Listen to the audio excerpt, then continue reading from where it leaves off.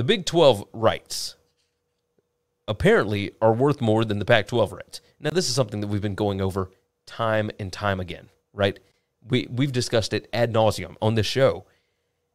And the guy that brings it up again this time is Bob Thompson, who we had on the show not that long ago. And he says, I think the Big 12 gets 10 to 15% more than the Pac-12 on a per-school basis. Just a lot more rabid fans in total in the Southwest.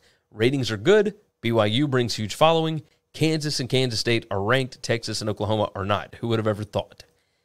This is a massive, massive deal because people have been going back and forth over who is going to get paid more as far as the rights are concerned. And yeah, when you get into this kind of a situation, it means a whole lot as far as hiring head coaches, et cetera. I mean, we just talked about it with Colorado. We don't know what Colorado is going to be able to offer a head coach because nobody knows what the situation is out there. Like, we're talking about Big 12 getting 10 to 15% more.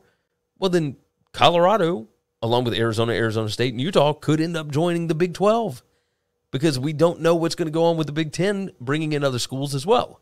So we don't know what the Pac-12 is going to look like. Who is going to sign grant of rights? Who is actually going to sign their name on the dotted line for a lengthy amount of time? I don't know. None of it makes any sense at this point, right? The fact that the Big 12 would get 10 to 15% more is not shocking to me. No, the markets are not nearly as big as they are in the West Coast, but the passion, I mean, that's the big thing that Bob Thompson brings up here. Just a lot more rabid fans in total in the Southwest. Look at the stadiums. Look at the stadiums in the Pac-12. Look at the stadiums in the Big 12. Baylor, Iowa State, Kansas, now that they've got a winner, TCU.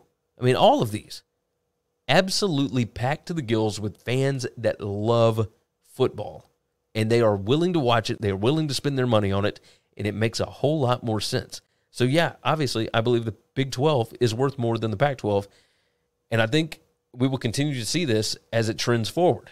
So, interesting stuff there from Bob Thompson. Thanks for listening to Winning Cures Everything. Make sure and subscribe on YouTube or your favorite podcast app, and make sure to leave a nice 5-star review. You can follow Gary on Twitter @GaryWCE, and the show is @Winning Cures. Be sure to check out the merch in our web store and share the show.